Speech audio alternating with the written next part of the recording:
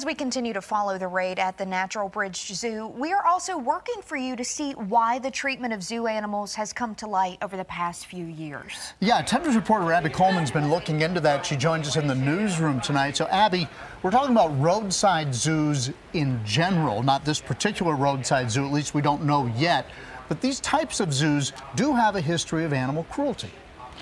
I spoke with the Animal Legal Defense Fund today, who focus on protecting the lives of animals using the legal system. They tell me roadside zoos, much like the Natural Bridge Zoo, have been under-regulated for years. But they told me a pop culture craze helped make animal rights top of mind.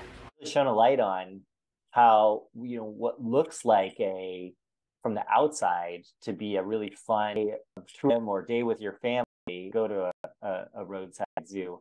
What's happening in the scene is cruel and horrific. Many animal rights groups have gone after roadside zoos for years, claiming animal cruelty. But Animal Legal Defense Fund attorney Danny Waltz says one popular Netflix show helped get the general public involved. Tiger King really seems to be a pivotal point, or a point at which we as a society have pivoted towards increased protections for wild and exotic animals. The Defense Fund works to protect and advance the issues of animals using the legal system. Waltz tells me more legal action against zoos has been in the works for years. It's just been a long time coming where there haven't been very many regulatory actions. He says animal cruelty isn't always what you'd expect. You may not see intentional cruelty in terms of beating an animal with a stick, but just a complete inability to deal with the typical injuries and illnesses that can occur with exotic animals. When a zoo's raided and animals are taken away, they can't go back into the wild.